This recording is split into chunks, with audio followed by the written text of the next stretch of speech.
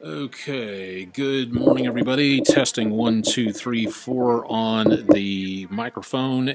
Looks like we are getting a good signal here, and also looking pretty good for the rest of the day, where we come to some shower and thunderstorm chances out across the Mid-South. We'll talk about the forecast in just a little bit. We're gearing up again for our Periscope and Twitter side of things, and now that it looks like everything is working pretty well here, I'm going to go ahead and invite our Facebook friends into things. Thanks for joining us again on Periscope and Twitter for early Sunday morning. We'll continue again to update you on the forecast and take a look and see what's going on across the Mid-South. If you've never tuned in here before, this is our video weather blog, Weather Overtime, and thanking everybody for joining us on Facebook just for in a little bit. Forecast in the blue bar, social media in the red bar, also up here, also over there. You've got an idea as to what's going on where it comes to plenty of information with weather across the Mid-South area. We don't have, again, a lot going on immediately. We will be looking for more chances of showers and thunderstorms into the course of the rest of the day. So if you have any plans for outdoors, go ahead and take the umbrella with you. We'll talk more about that coming up here in just a little bit. Currently in the Mid-South, we do have, again, some spotty areas of showers for the most part, but we don't really have a lot going on out there. Mostly northeast Arkansas is where we're seeing the heaviest amount of rainfall, moving on through from north central Arkansas, approaching northeast Arkansas this time. Teresa Burcham and Gladys Clark, welcome to the show.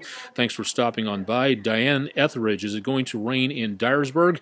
Well, you're getting a little bit of showers up there right now, but we're not seeing, again, a lot of activity right into the area close to Dyersburg. A few spotty sprinkles making their way from west to east, but just not that much going on. More activity up around Troy, Hornbeak, Obion, Woodland Mills, into that location. South of I-40 at this time, not a lot happening. We do have a few scattered showers back around the Tunica area, approaching from the west, right across the Mississippi River, south of the Mariana area, and a lot more on the way as we look back to the west of us. And we're going to continue again to see the possibility of more showers and some thunderstorms developing out there. This is what it looks like back toward Little Rock at this time.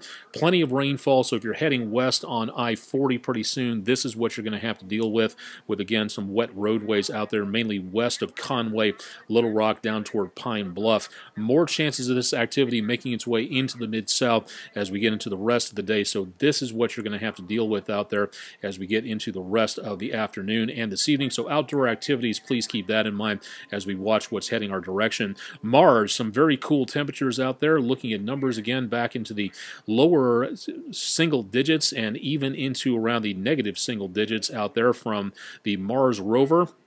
About 3 days ago, a high of minus 7.6 Fahrenheit, so a little bit chilly there, and a low temperature of negative 108 degrees Fahrenheit. The ground warmed up to 34 degrees, 124 degrees below zero on the negative side of the scale. If you'd like to see more about this, all you have to do is go to the Jet Propulsion Laboratory Curiosity rover website and find out more by checking on the Remote Environmental Monitoring Station. Good opportunity to see more about what's going on Mars where weather is concerned. Also posted some neat pictures of some satellites from the orbiting Mars orbiter satellite.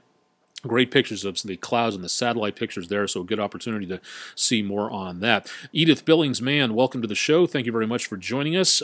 Thank you very much, Gladys Clark, for the very nice words on that. A little closer to home, if you'd like to see more about what's going on in the Mid-South, check out our WeatherBug cameras from around the area at WREG.com/webcams for more. Checking in on the Mid-South, again, from the Weather Underground system, we've got, again, temperatures mainly back into the lower to mid-70s to mid to upper 60s, and temperatures, again, not doing too bad for this time of the year, but we are going to continue to see, again, the possibility of more showers and thunderstorms out across the Mid-South that could cool the numbers off by just a little bit, and that is going to help our numbers stay down today. Now, as we go into the next several days, that may change by just a little bit. More on that in just a little while. Wide-scale radar from Penn State University's meteorology group showing, again, the heaviest activity back around the Arklatex and moving our direction, but not really in the Mid-South directly outside of those light scattered showers that we have excuse me, taking place around the Boot Heel and back down into southeastern parts of Arkansas.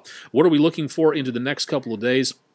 Again, the possibility of more showers and thunderstorms as what's left of a cold front makes its way back to the north as a warm front. Warm air has been building up over the southwest United States, and that, again, is going to be heading on through over the next couple of days, taking the temperatures upwards, so that could be something to take a look at there.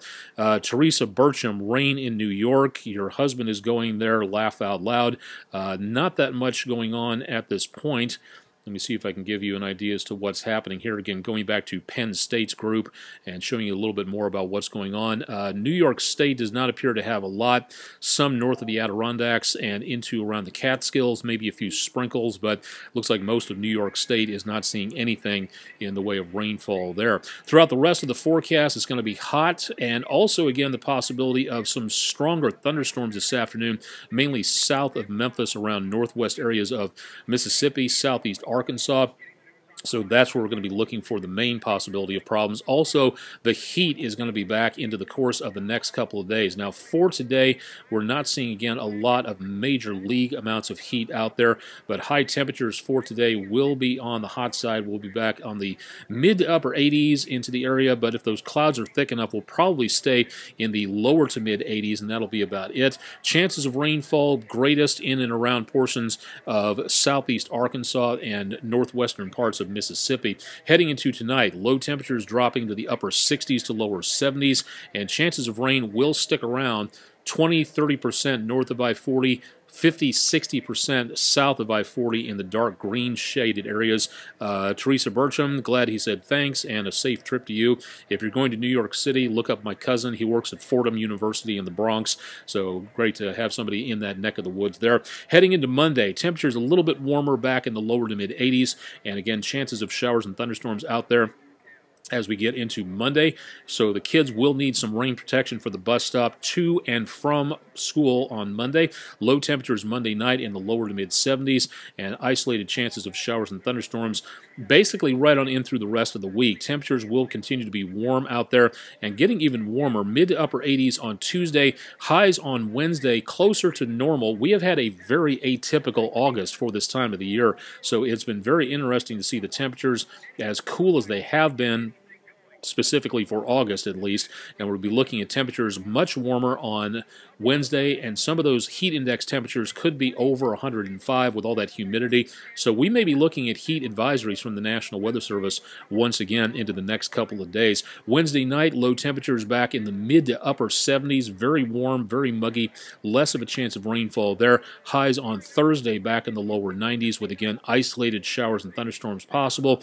Outdoor plans, recess for the kids, that golf game, traveling, errands, whatever you've got. Remember, when thunder roars, go indoors. Very much on the warm side Thursday night, lows back in the mid-70s, and highs on Friday once again back in the lower 90s, so very much on the warm side over the next several days and not much changing there. What does it look like, again, as we go into around the area close to the eclipse? As of right now, things are improving slowly and slightly anyway. Now, according to this forecast from Weather Underground, things have cleared out significantly, and we're not seeing much of anything in the way of major amounts of problems. Now, my particular forecast does not have that clear skies in there. Using different computer models, this is good news. Hopefully that trend continues, but we've got several more days until we hit the eclipse. Either way, it is going to be warm with temperatures back into around the lower 80s. Lower 70s for lows, mid to upper 80s for highs for the eclipse on next Monday. So again, that's what we're going to be watching for. Hopefully that continues out there. National Hurricane Center, again, we have a new tropical depression in the Atlantic, Tropical Depression 8, moving to the northwest, and this could impact the Bahamas, expected to curve back out to sea, hugging the coast of the United States. But if you are heading to anywhere between Miami to New York, this is where we're going to see, again, the possibility of maybe our next storm. This one will be named Gert if it gets a name, so we're going to be watching that, again, with a lot of interest on that. Don't forget to check out more about the upcoming amateur radio class taught by the Germantown Fire Department, Captain Howard Thompson. That starts August 17th. That's available at staysafeshelby.us, and more information, again, on that available from Germantown Fire Department as well.